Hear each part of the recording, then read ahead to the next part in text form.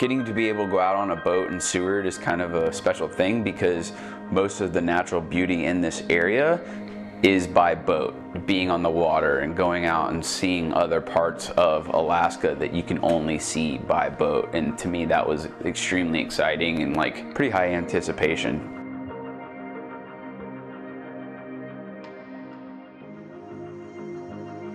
I'm pretty comfortable when it comes to being in the water. I feel at home around the ocean. The ocean to me is a place that I go to reflect and reset and kind of meditate. So being on the water, it grounds me. The water itself is cold, but it looks tropical, and it's this whole new ocean experience that I've really loved experiencing.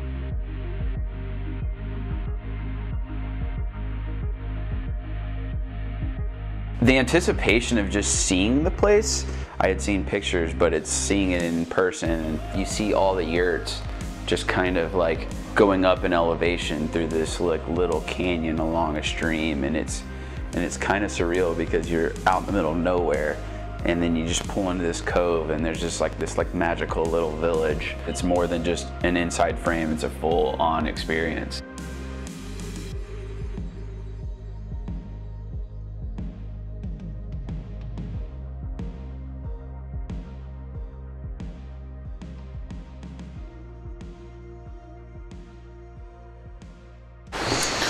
All right, today I'm in a beautiful yurt village called Shearwater Cove.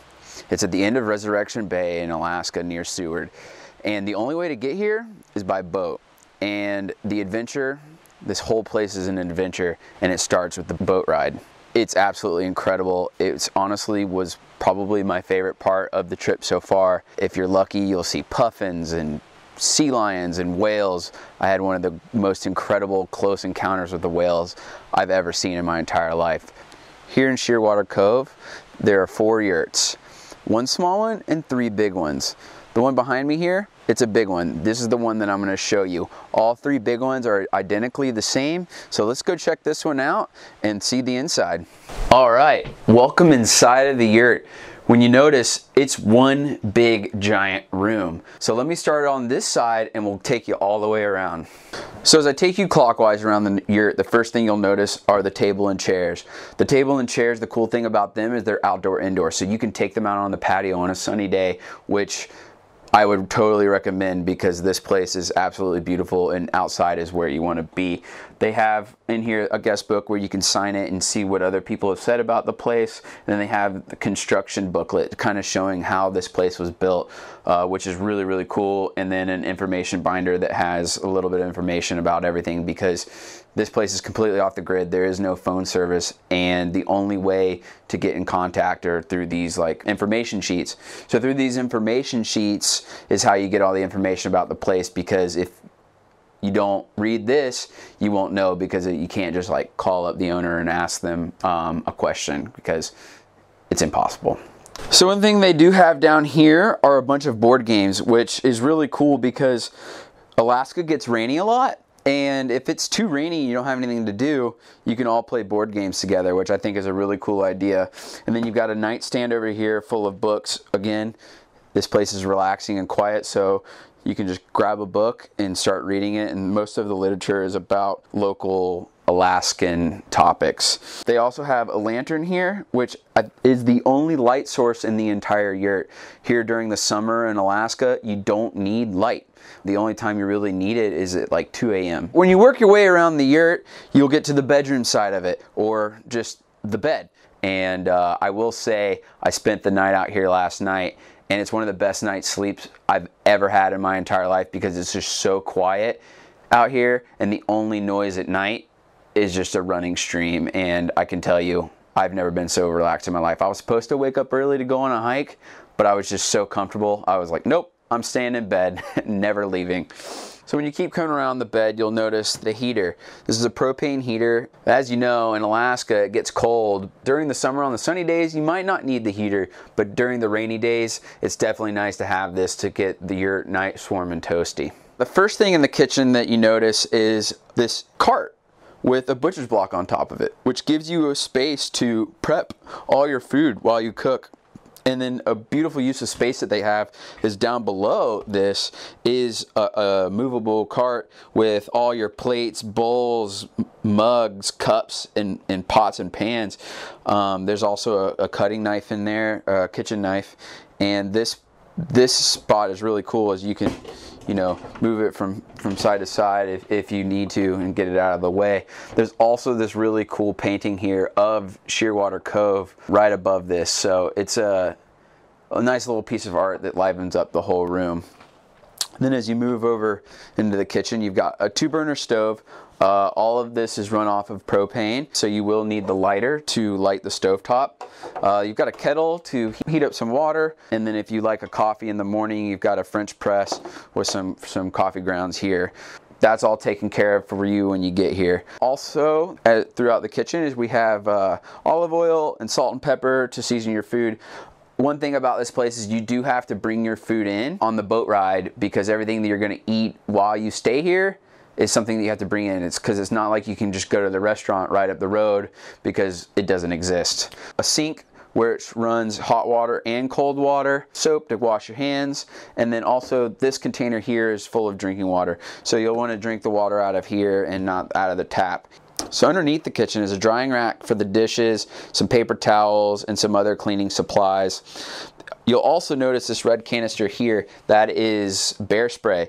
There's also a first aid kit, so out here in the Alaska wilderness, you're in the middle of nowhere, it's nice to have a first aid kit just in case something happens. And it's also nice to have a bear spray because bears do live in the Alaskan wild bush, and that's exactly where we are here. So it's nice to take that out on hikes and walks, and even have it as a safety net here while you're staying in the yurt.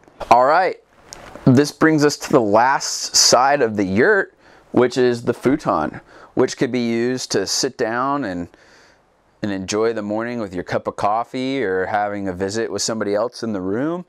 But it also folds down into another bed. So this yurt can hold up to 4 people easy. 2 people on the bed, 2 people on the futon sleeping at night. The futon, dual purpose, it's an extra bed, and it works as a seating space. In these small spaces, it's always really cool to have something that has more than one use. I think that's very important in tiny living, and this is utilized very well here with the futon and the indoor-outdoor tables and chairs. Well, and then you notice at the entrance of the door, we have this blue bag. That is a VHF radio for when people go out kayaking. It's also a way to get in contact with emergency services if you absolutely need it. Hopefully you don't, but this is a good safety precaution to have on top of the bear spray and first aid kit. They do have emergency response instructions, so if something does go wrong, you'd be able to get out of here no problem and be completely safe, because that's the #1 priority always. So the yurts are made of a canvas material. It's almost like a tent, but there is also a 3-season insulation in here. So during, you know, spring, summer, and fall, this place can stay completely warm and is very comfortable to sleep in. They also have the plastic windows, so you can get a nice view of the outdoors where you're up in the trees. It's almost like a treehouse, but I love the windows. I think they're pretty cool. The fact that you can have them in a tent is really cool. There's also a skylight window that lets most of the light in, and here in Alaska, like I touched on earlier, it's pretty much sunny all day long, so the light just comes right through the ceiling and brightens this place right up. And if you look at the sides of the yurts, they're also made from these wooden planks, and it goes all the way around. Not only is it functional to keep the yurt strong and on the roof as well, but I think it looks really cool. It's very symmetrical. It's almost like art all the way around. It shows a really cool pattern. So this is something about the yurt that I'm really a big fan of. And apparently, I was talking to the guy, it only takes about 2 hours to put the yurts up. Once the building platform is made, the yurt goes right up in 2 hours. So then you've got a temporary permanent living space. I think they're completely 100% awesome. All right, so when you come outside, this is the bathroom. You have to walk outside to get to the bathroom, but it is in this corrugated aluminum siding with a clear roof, so it lets the light in. I also really like the boat cleat door handle. So let's check out the bathroom. So once you're in the bathroom, it's a pretty spacious area. You've got a sink on this side, and then you've got your shower head, and you got cold and hot water. And if you open up this curtain here, this is a little bit of privacy. You open up this curtain here, you'll see we have an on-demand hot water heater. So you have unlimited hot water to take the longest hot shower you want, which is, honestly, it's a huge plus here in Alaska because you will get cold, especially after kayaking. If you get wet, a nice hot shower will warm your core and you feel nice and comfortable. Then they've also got a Nature's Head composting toilet, so it saves on water and waste. And I've got one of these composting toilets in my van, and I absolutely love it. They're great, they don't smell, they don't stink, and they're pretty easy to use. And if you're unfamiliar with how these composting toilets work, they do provide an instruction sheet here to kind of walk you through. So this is the bathroom. It's a pretty simple setup, but it's pretty awesome. You can look down through the slats of the wood and see the ground and hear the river while you're taking a shower or doing the business. And then that brings us to my favorite part of Shearwater Cove and the yurts. It is the patio sitting area. You can just sit out here and enjoy the trees and the sound of the river and look at the amazing view. There's mountains across the bay, there's the ocean, there's everything to do. They have kayaks and all that fun stuff to do while you're out here, and hikes. You're in the woods, and what else is better than that? When the boats aren't running out there, it's completely silent. And so the only noise you hear is the wind and the trees and then that stream running through the property. It's just an insanely good place to just relax and just take in the sounds. You're in the middle of nature in the Alaskan wilderness, around the ocean and these mountains and the stream, and everything just comes together in this like magical experience that is just insanely relaxing. The fact that I got to spend only 2 days out there, I will say those were the 2 best days that I've experienced in Alaska. And leaving that, I had a new take and a new breath of being one with nature and love for Alaska.